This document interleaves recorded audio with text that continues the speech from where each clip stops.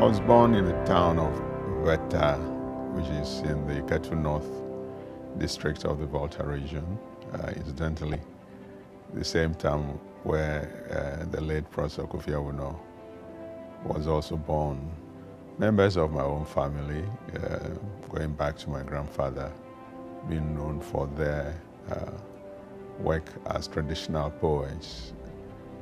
My mother as a traditional singer in the oral tradition. So I grew up on this rich tradition.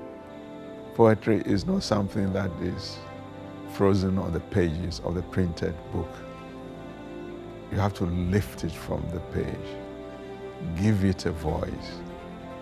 My good colleague from Nigeria, Niyo Sundari, wonderful poet, puts it best, that in the Yoruba tradition, poetry or meaning is sounding, and sounding is meaning.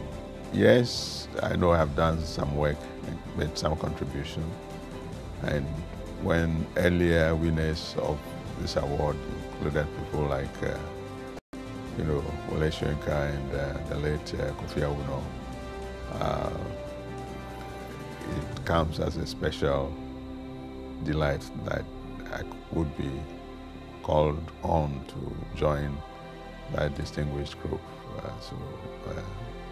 It's a rare honor for which, of course, I'm very grateful. I'm aware that there are many others who are equally, even if not even more deserving. But what is it for anyway? Draw more attention not just to my work, but to the world of literature.